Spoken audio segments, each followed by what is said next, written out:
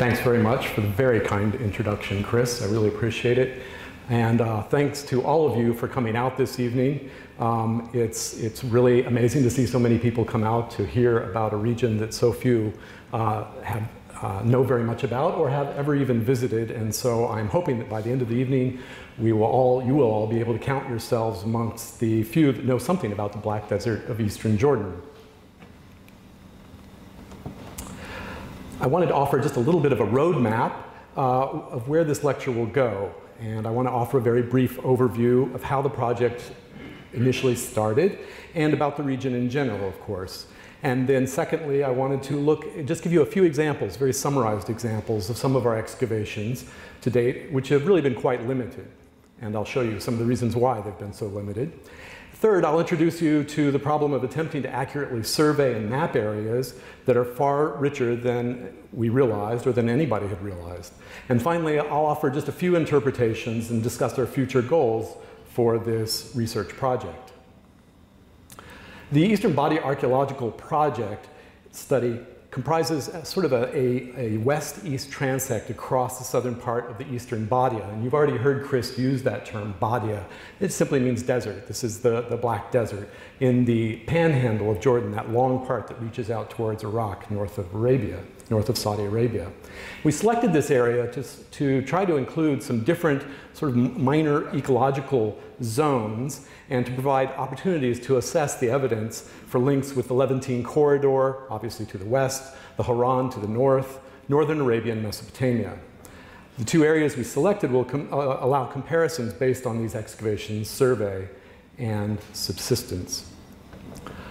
Our broader goal is to record and study the architecture, the artifacts, and petroglyphs, integrating that data with biological and paleoclimatic data in order to understand human occupation and use of the region. We're particularly interested in preliminary evidence suggesting that there was a fluorescence of human activity in the Black Desert that was possible during the later prehistory because of environmental conditions, possibly much more favorable than in the present modern situation.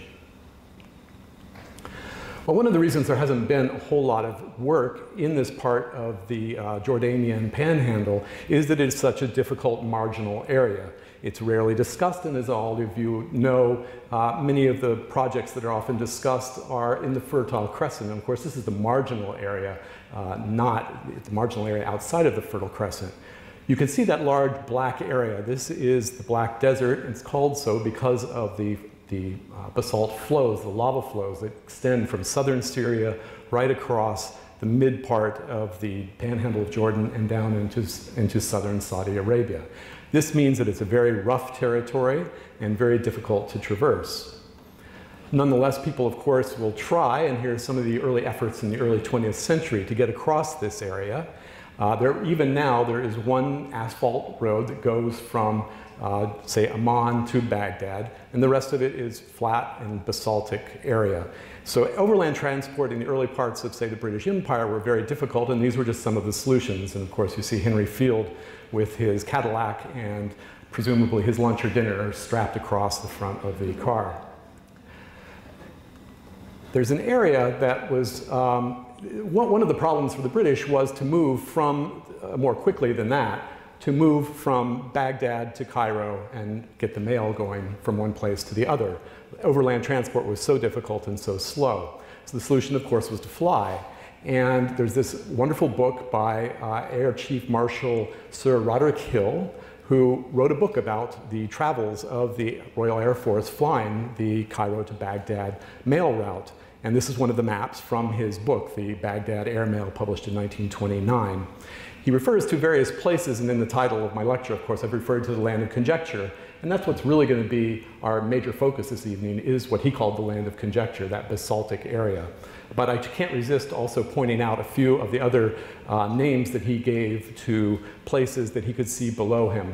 I was just checking back on some of his writing just recently, and he did mention that, in fact, he knew probably the Bedouin didn't have the same names as what he was giving for the landscape that he could see that he was flying over.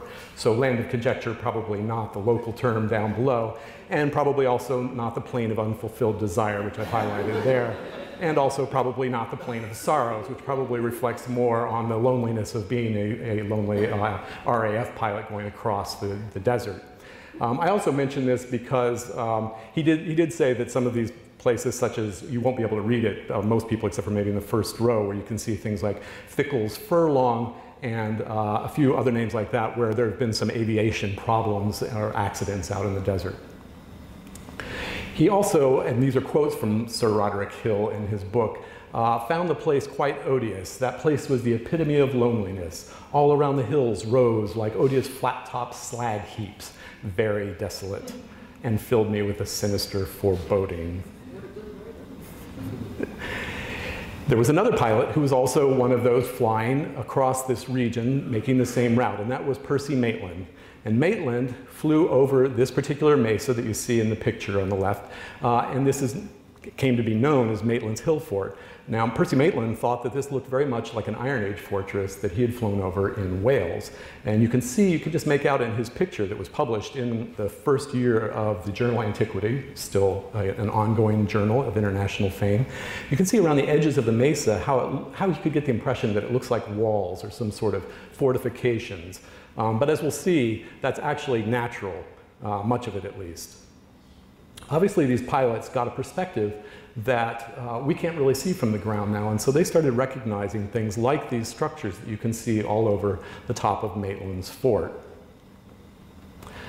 So this area that we're going to look at first is the Wadi al-Qatafi mesas, and here you see we've numbered the mesas. There's another series of mesas to the south of this, but the ones that we'll look at this evening, where we're focusing our research, are the Wadi al-Qatafi mesas. And this one is a more modern picture of Maitland's Mesa, taken by David Kennedy, who flies all over Jordan, takes aerial photographs, makes them publicly available. It's really a remarkable service, and we're very lucky to be able to use these kinds of photos. He's taken pictures of Maitland's Mesa, and you can see that we've numbered all of the different structures on top of Maitland's Mesa, and along the edge you can see this whole series of structures. Now, already I've mentioned that not a lot of research has been done out in the area, but I wouldn't want to give you the impression that nobody had done anything. And in fact, there has been a little bit of work done in the region, and one of the pioneers of identifying some small prehistoric sites, particularly working in the 80s and 90s, is Alison Betts, who you see on the left. Professor Betts visited us in Wasad Pools for, I think, more for old time's sake than anything, but she worked with us and seemed to quite enjoy the rather rough circumstances. And so, although very few people had done some work, we did know that before 7,000 years ago, there were some small bands of hunters making pretty insubstantial structures out in the desert, and that was largely due to Alison Betts. Now, another one of the pioneers of archaeology in Jordan is Professor Gary Rollefson, you see on the right.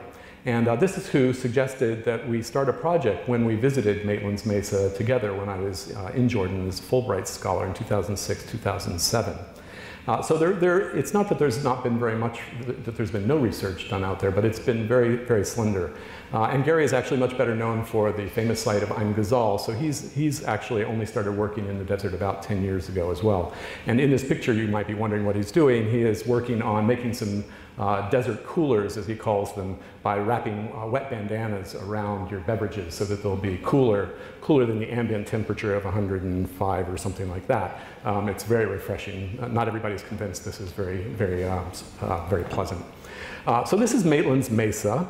You can see how the mesas are capped with a thick layer of basalt. So these are parts of those lava flows. Below that is limestone, and so this is how they've eroded. And you can see how the basalt is crumbling, eroding off of the edge, and going down the slopes. That material, of course, is being used as building material, as we'll see. One of the things when I visited with Gary Rollefson and my co-director Alex Wass, was that there were structures like these you see that were pretty substantial stone blocks, large circular structures ranging anywhere from 3 to 8 meters in diameter. And we thought that perhaps these looked a bit like what are known as nawamis.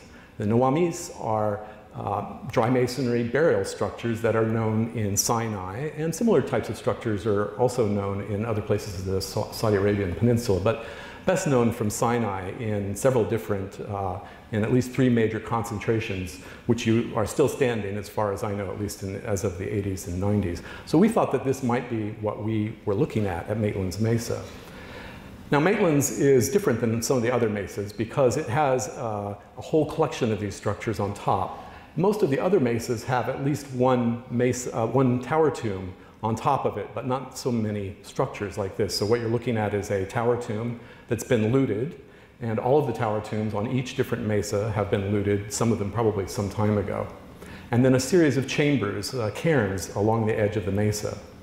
And this is just an image of the tower tomb. You can see how it must have stood a fair amount higher. You can see that it's still standing at least several meters, and all of that stone that's been thrown out by looters or has collapsed from earthquakes meant that it must have been 4 or 5 meters high at least originally. Those cairns that are along the edge of Maitland's are also a little bit perplexing. We know them from other sites in Yemen and Saudi Arabia, similar structures, and we don't really know even what to date them to. They seem to be connected to that tower tomb, and you can see how a lot of them are sort of collapsed. People have pulled rocks out, of course, because there's going to be gold inside, right? As far as we can tell, there's nothing inside, and there you see a drawing there of some of those that are still in pretty good shape. There are other structures on top of Maitland's Mesa. Some look pretty ephemeral, don't look like they have a great deal of depth. Others seem to be maybe standing stones or walls of vertical slabs. And even some things that we called gurra huts. Gurra are what the local Bedouin call those flat-topped mesas. And you can see what the picture on the top is what these single-celled structures look like. And then below you can see where we've excavated a double-celled one on top of the mesa. Unfortunately, we found almost nothing inside of those structures. I mean, no flint tools, no radiocarbon, nothing carbonized. So really difficult to know what they were doing there or even how to date them. Just generally speaking, on top of the mesa, we do find some artifacts. Those artifacts only loosely date things. So there's some stone tools that we know from other sites that date ranging anywhere from the late Neolithic to the early Bronze Age. That's a range of about 3,000 years. So late prehistory perhaps dates some of these structures on top, but beyond that we're really not certain. On the slopes down below of Maitland's, there are other structures that we started to notice. It actually took us a while to recognize these structures on the lower slopes because we had been focused on the aerial photographs and looking at the top. And there are at least 80 different collapsed mounds.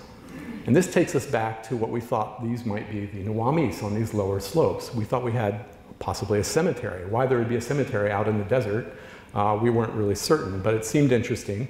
And for instance, this structure, you can see there's sort of a radial pattern to the collapsed basalt slabs, and we thought that this might be a Nawami. And this one we selected for obvious reasons. It didn't look like it was looted. It was obviously collapsed. It even still had a standing doorway. So this seemed a little bit similar to a burial chamber. In excavating it, we quickly found out that we were wrong. And in fact, it turns out to be a well-made structure, and it even seems to be corbelled. And by corbelled, I mean that the stones are cantilevered to be able to make a roof heading inwards to the top. And there would have been a central pillar that was there but no longer standing. We'll see some examples of still standing ones. You can see the flagstone of the later interior, and the Ds on the right side of the drawing mark where there were 2 doorways. Remarkably, there was even an outside storage room that still had a standing pillar, still had a roof being held up by that little pillar, and this was just on the outside attached to that building. So not only did we know that we did not have a burial structure or a Nawamis, but in fact it seemed that we had a late Neolithic structure of a type that was really not familiar. Now, to be honest, as Chris said, I have a little more expertise in other things in slightly later periods. And so something late Neolithic like this, I'm not an expert on it. I feel like I'm getting there now, but this was relatively new to me. But my colleagues are well versed in the Neolithic, and a structure like this is not very typical. You can see the 2 doorways. We were lucky enough to find one piece of charcoal that we could date, as any archaeologist can tell you, one radiocarbon date is not the world, but it's better than nothing. It made us very happy. And that radiocarbon date is 5480 to 5320 calibrated BC. So in the late Neolithic, towards the end of the late Neolithic. And that's even supported. We didn't get that many finds from that structure, but the arrowheads that we found in the structure are also late Neolithic, and that also works very well with us having a late Neolithic house on the slopes of Maitland's Mesa. As you see here, you can see the doorway and the storage to the side. Now, that was surprising, and we still weren't really convinced. We just thought this was maybe a one-off, and we got a late Neolithic house. It also doesn't help us answer some of the major questions still to deal with at Maitland's. So there are late Neolithic houses on the lower slopes. What are all these structures on top? I'll just point out to you that it looks like the top of that mesa has got a bit of a bowl shape, a bit of a dip. And you can see where sediments are collecting. And it appears, and it's nothing right now more than a guess, that it looks like water was collecting up there, because we had thought that there were maybe animal pens on the top, but who would do that to sort of force all of your flocks up on top of the mesa, unless it's defensive? But if there was water catching up there, maybe. But what we're thinking now is that it's possible that they were actually planting things up on top of the mesa because water was caught there in the winter. It's just a hypothesis now, and it's something that we'll be working on. We did actually drag the Oriental Institute Members Society, who went on the Jordanian trip this past year, out to visit the structure, which is a little worse for the wear because looters are always convinced that we miss the gold and they will find it and then start tearing buildings apart, unfortunately. So there you can see the intrepid travelers made it all the way out to Maitland's Mesa, which is a 2-hour drive over very rough roads from Azraq, in case you know where Azraq is, more like 4 or 5 hours from Amman. And there we have our group. Just below Maitland's Mesa. Well, after excavating that structure, we then went to the other side of Wasad Pools. We excavated another structure that we thought would be a burial chamber, and that also was not a burial chamber. In later returning to another mesa in the Wadi Katafi area, our eyes were getting better, and we started to realize that, in fact, there are a whole series of these collapsed structures at another mesa just 1 kilometer up the wadi.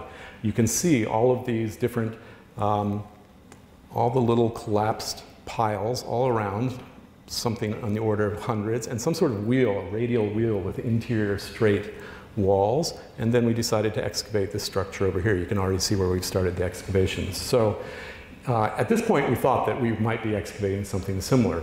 And sure enough, another structure. It's actually not as similar to the other one as you might think. Yes, they're both round, and yes, they're both a few meters across. So generally similar.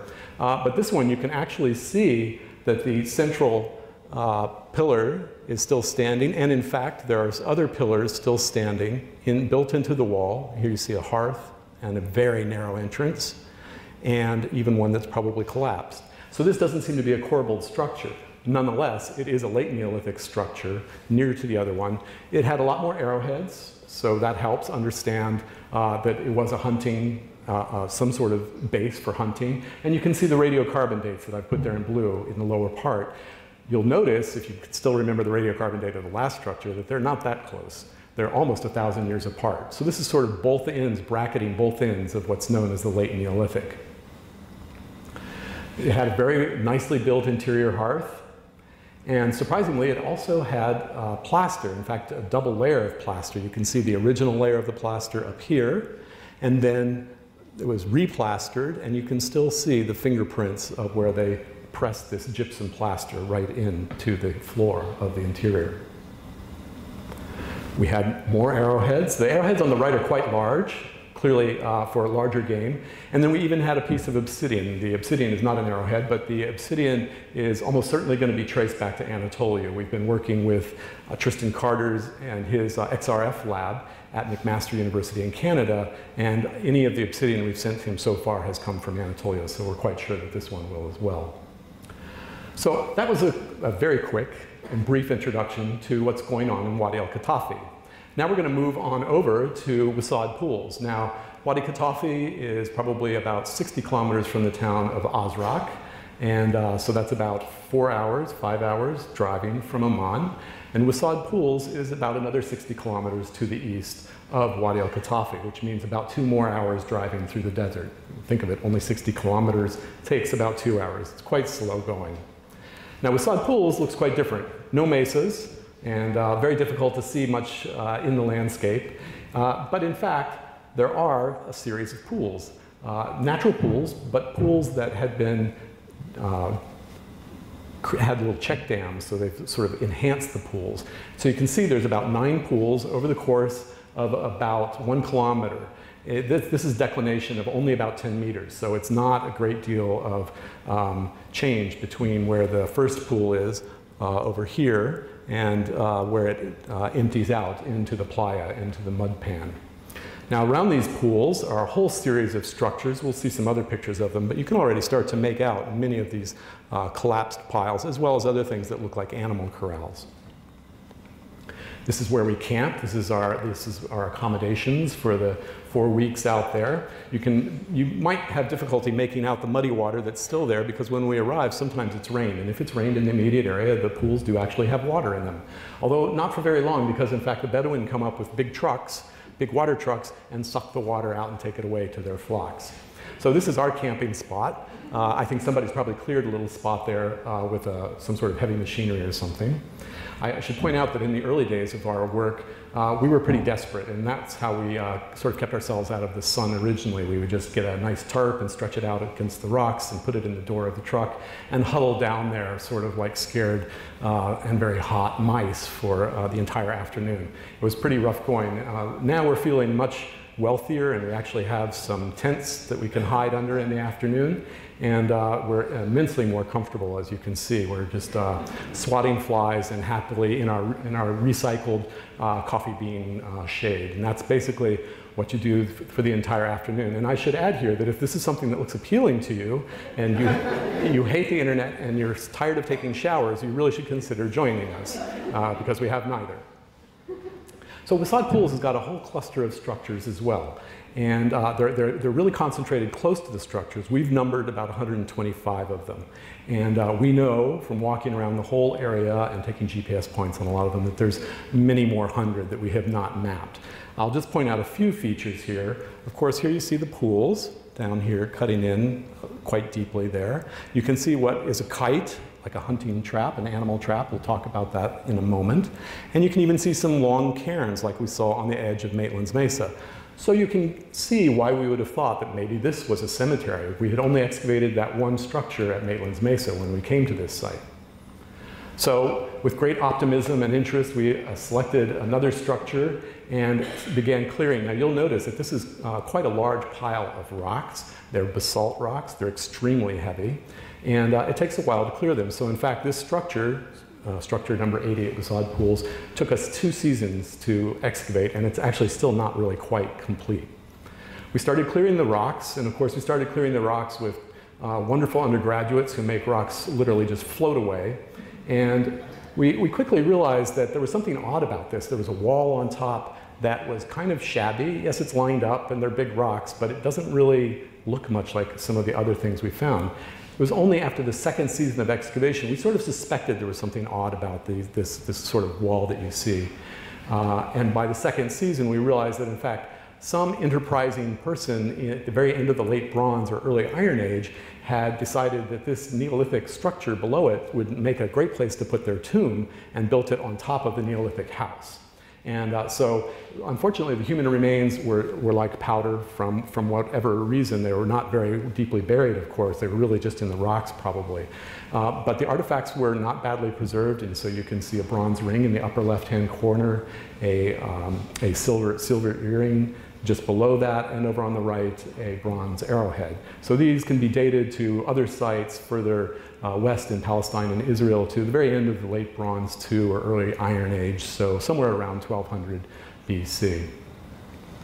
Very slow going, and this is the reason it's so slow going. We're a very small group of people, 8 to 10 people, and these slabs are incredibly large, heavy, and if you think about it, dangerous, because you certainly don't want to have a finger or a toe underneath that. So we try to be extremely careful because we're very far from any serious help. So this, and not only is it difficult, some of them are too large to even pick up, but we have to sort of flip them one by one. And in doing that, we're trying to also not destroy ourselves, but also not destroy the archaeology that we've so carefully excavated. Many hundreds of pounds of dead rock will do a lot of damage if dropped on the archaeology. So you can see some enterprising, and I'll note enterprising women with just one guy from the royal family in Jordan helping out. It's a lot of very hard work moving all those rocks. But eventually we did it. And you can see below a structure that looks, well, round like the others that we've seen, but in some ways quite different. It does seem more complex. It has different rooms, has different areas. It has features built inside of it. I'll give you a few clues as to some of the enigmatic letters that you see. You have to call these things something while you're in the field. So P stands for porch or portico, because we had to know what the person's referring to. And A refers to an alcove. And G is just an area of grinding slabs. And D is the doorway. So this is quite a complex structure. It's probably been reconstructed quite a bit. I'll draw your attention to the lower right-hand corner where you see the radiocarbon dates. There's actually 5 radiocarbon dates now from this structure, but they span the course of pretty much the entire late Neolithic, so from about 6500 to 5600 BC. That's not to say that people lived in this building the entire time for 1,000 years. They probably reoccupied it, rebuilt it, changed things around, but it was intensively used, and there's a lot of artifacts and a lot of animal bone inside of it in the excavations. Surprisingly, for people who seem to be mainly hunters, there are also a lot of very large grinding slabs, and you can see just a few very near that central pillar right along here. And I'll point out, of course, that there is a central pillar here, another one here, another one here.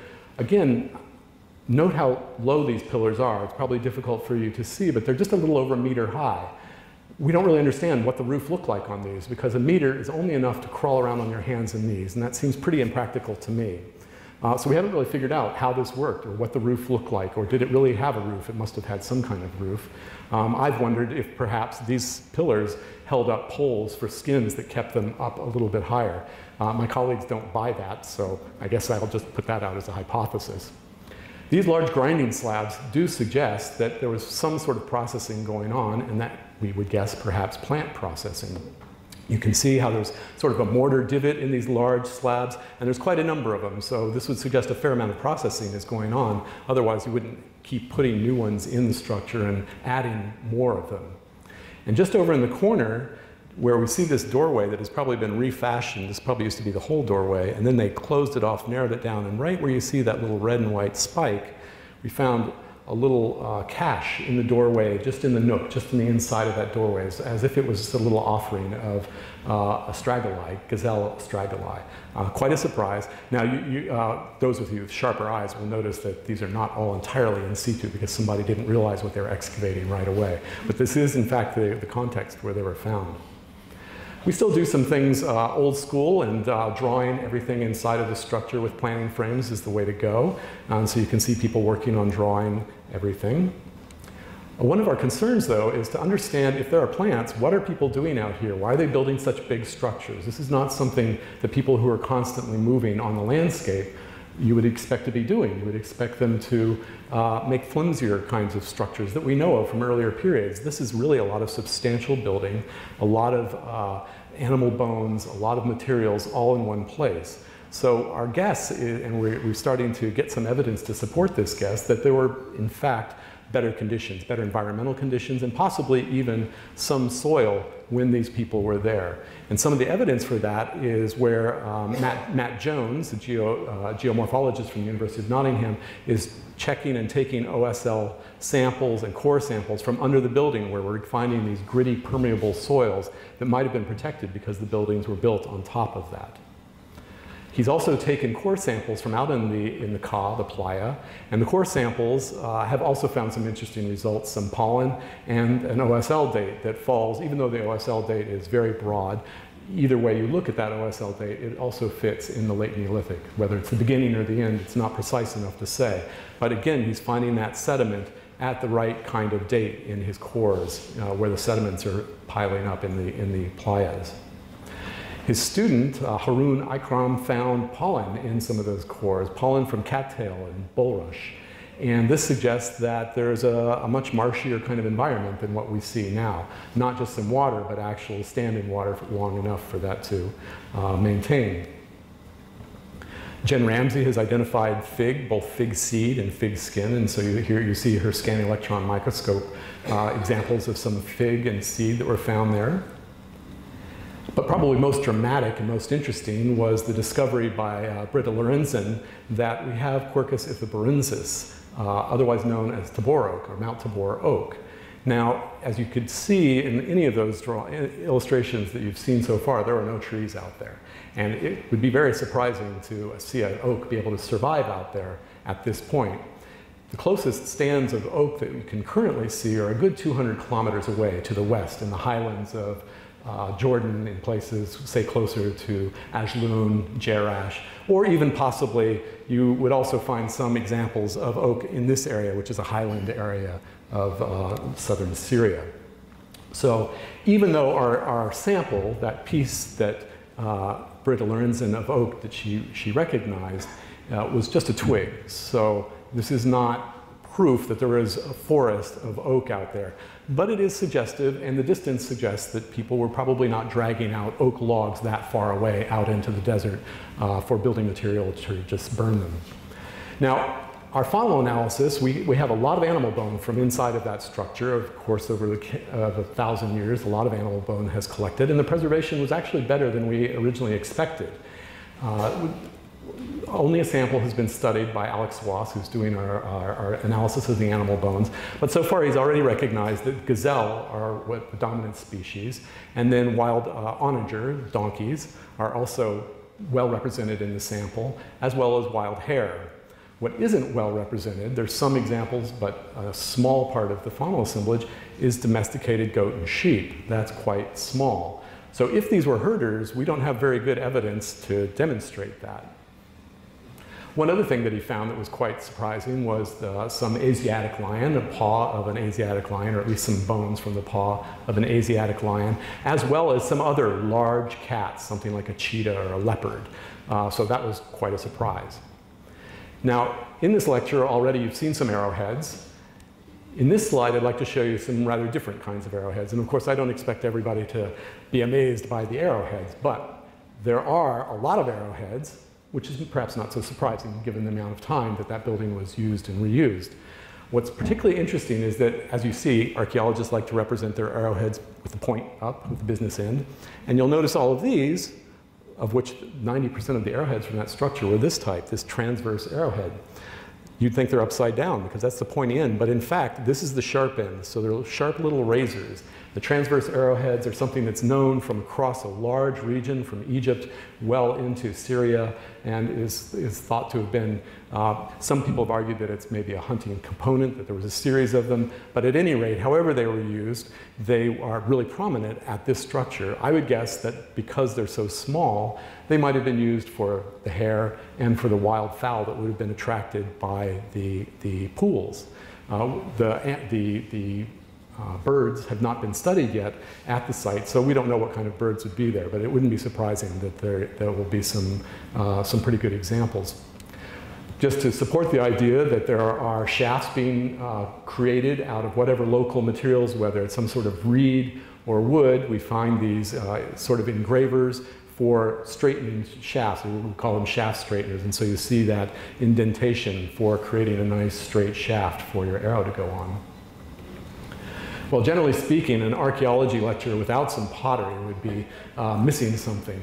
Luckily, we get very little pottery, so you will not have to endure it. And many prehistorians get a little, they get a little crabby if they have too much pottery. We're very happy with this pottery because that's about half of the pottery we found, what you see right there.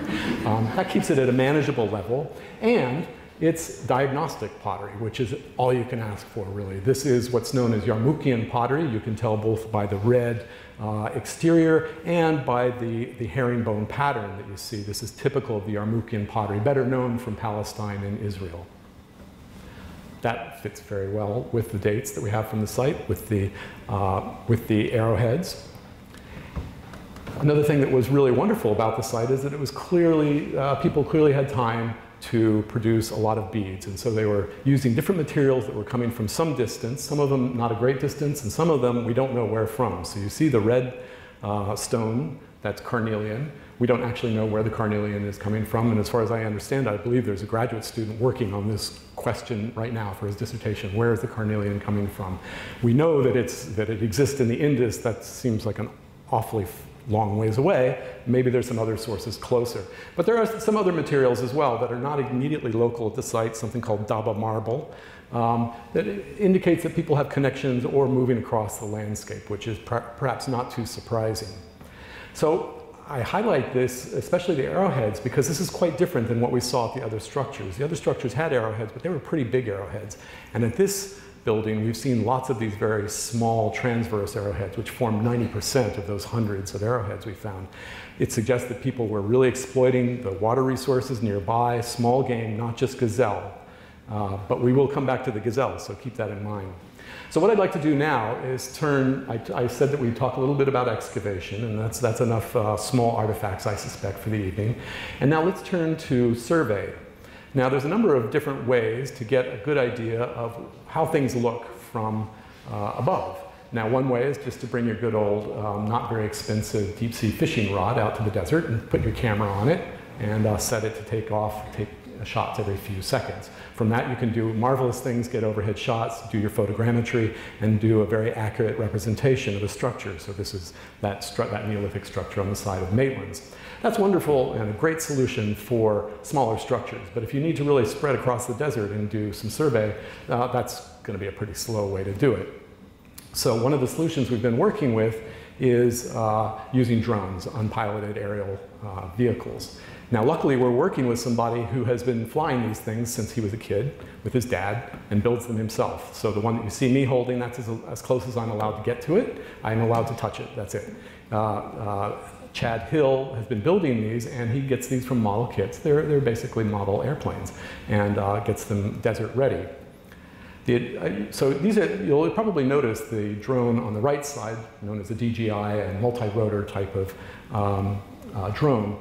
Its advantage is that it can take off vertically and land vertically. Very handy, but not as efficient with battery power.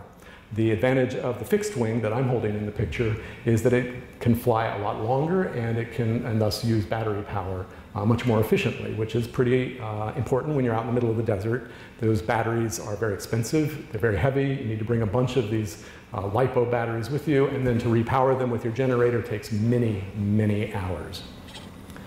So I did want to show you just a little bit of it, and let's see, this is always the technical challenge part, of course, to see. This is, of course, the pilot, Chad Hill, getting ready to take off, and let's see if it will go. Yes.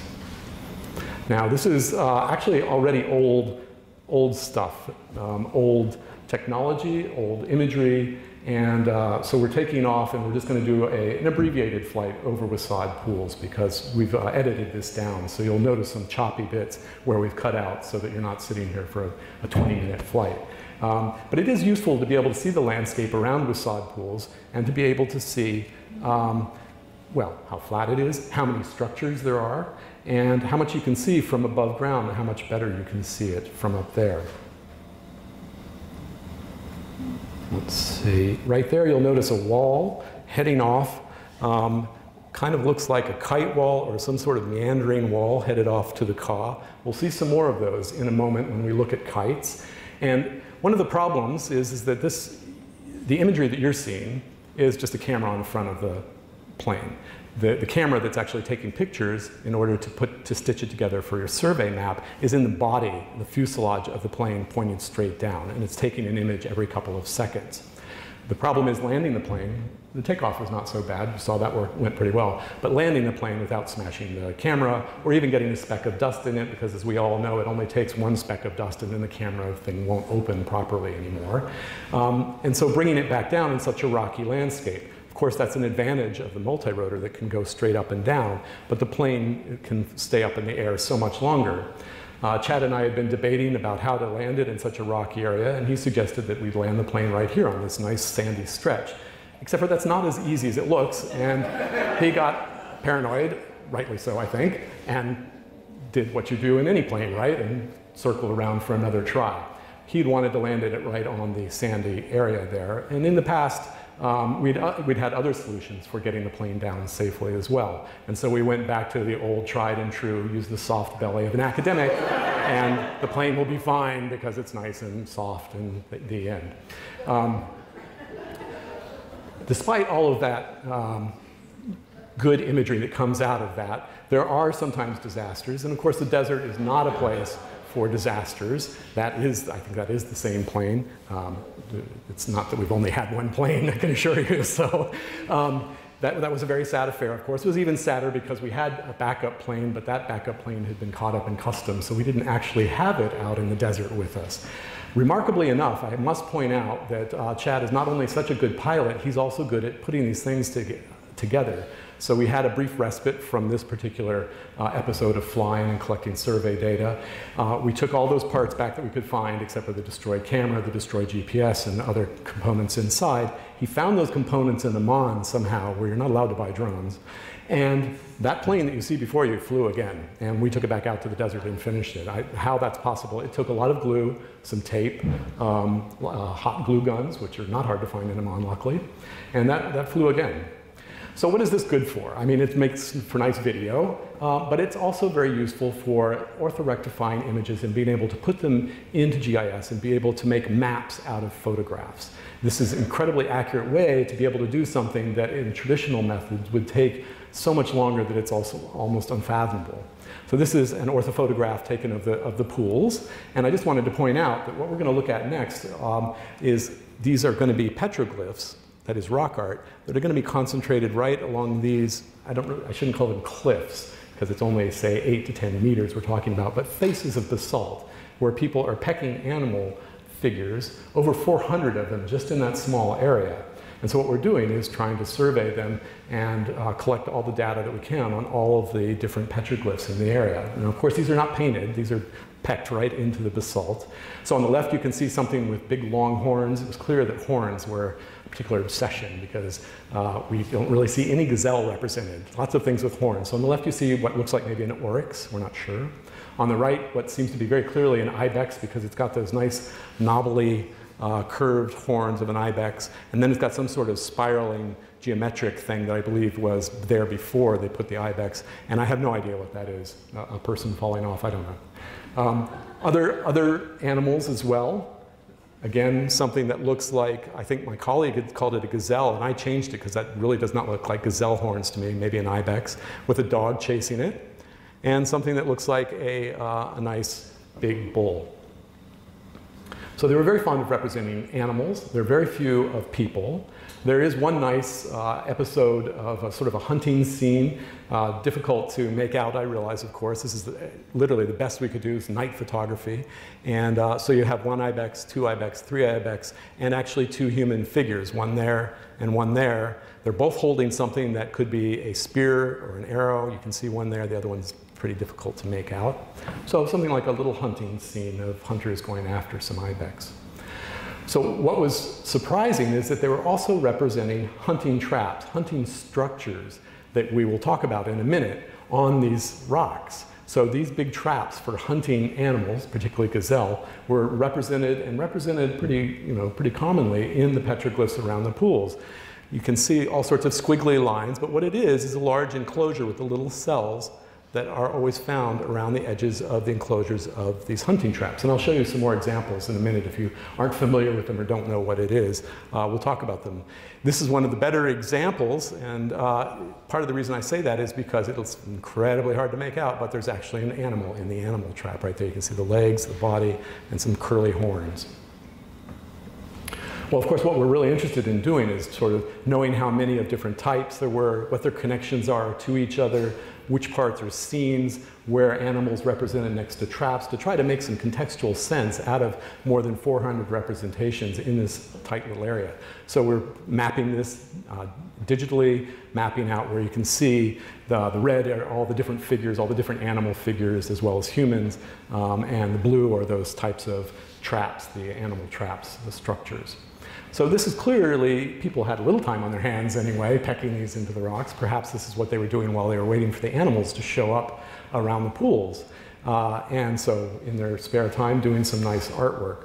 Of course, things that were important to them were these animals with large horns. This is a little perplexing. We don't know how to date the petroglyphs. We don't have an easy way to date such petroglyphs. Painting, you have a shot. The petroglyphs are very difficult. The animals are not represented. You'll notice that I talked about the animals that we found in the faunal assemblage were things like gazelle and onager and hare. We didn't see any of those in the rock art. We saw things with big horns, ibex. The ibex aren't even naturally occurring in this area. So this is a bit perplexing, and we don't know what the rock art dates to. It's tempting to say Neolithic, but the Neolithic faunal assemblage doesn't represent these types of animals. Of course, people also still like to represent what they find very important to them in petroglyphs, and modern day people find a Mercedes tanker truck one of the most important things that you would need to get the water and food out to your flocks. For larger survey, the fixed wing plane is really what is more useful. We are attempting to do and have flown over a 32 square kilometer area of the mesas at Wadi Katafi. And that took a number of different flights. As you saw, had some accidents and some problems. But it's now all mapped. It's all been something like 22,000 images have been collected. And we're now starting to work on actually over-marking all the different structures that we've identified in that 32 square kilometer area, both on top of the mesas and down on the slopes. So here's one of the mesas. You can see the structures that are a few on top, but a lot of them clustered around on the lower shoulders. This is the orthophotograph, and then over here you see a hillshade model so that you can see the structures more clearly. One of the fascinating things that is going on out in the Badia, out in the desert in general, are the kites, these animal traps. And the animal traps are very often found in these long chains. So what you're looking at is a satellite image, and each red triangle represents an animal trap, what is called a kite, because those early aviators thought they looked like the shape of a kite, and ever since we've been calling them kites. A fair amount of research has been done, usually using satellite imagery, to look at the kites, because you can spot them from satellites, unlike the smaller Neolithic structures. So here we have the Wadi Katafi area, and over here Wasad pools. I'd like to show you an example of a kite. It actually is going to be one from this chain here. They're incredibly hard to see from the ground because they're not big walls. So this one is a kite that's got an enclosure. You can, I hope, make that out pretty clearly. You might even be able to tell that it's kind of got a green fuzz. It doesn't look so gray and brown and dead, and that's because we were there in the spring, something I'd never done before. It was beautiful, actually. There were flowers, there were Bedouin with camels. It was remarkably different than being there in the summer. It was very pleasant.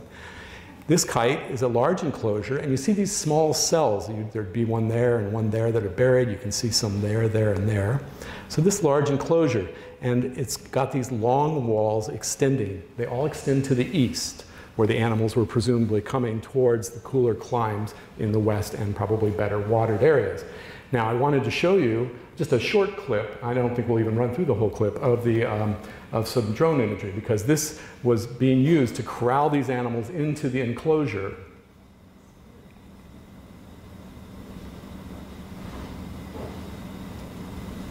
Is it moving? Yes, it's moving. And you will notice the difference in the drone imagery, because this is being done with the nice new fixed wing drone, so it gets a nice, very nice, smooth imagery as it rotates around. Now, what you're looking at, of course, is these long walls. In some kites, they go on for kilometers, and they're being used. We assume that there are people, probably dogs, stationed along these walls to scare herds of gazelle towards and into this funneling area within and in towards the enclosure of the kite. Now, for a long time, I've assumed, and I assume that I believe that many of my colleagues also had the same assumption, that these little cells here in the enclosure, when the animals showed up, the hunters were hidden in there and came out with their bows and their spears and killed the animals inside the enclosure. However, surprisingly enough, colleagues of ours, Wael Abu Aziz and Remy Crassard, have excavated inside of one of those cells of the kite. And what they found is that inside of this cell, it was deeper, it was several meters down, and inside of it was a partially articulated gazelle. And so this suggested that, in fact, the trap is that cell and the animals cannot see that it's a deep inclination, a pit, and they fall into the pit. And if that doesn't kill them, they can then easily be killed by the hunters. Now, that's just one example. I'm not convinced that that's the only way that they work, but it was intriguing, it was surprising to find that out.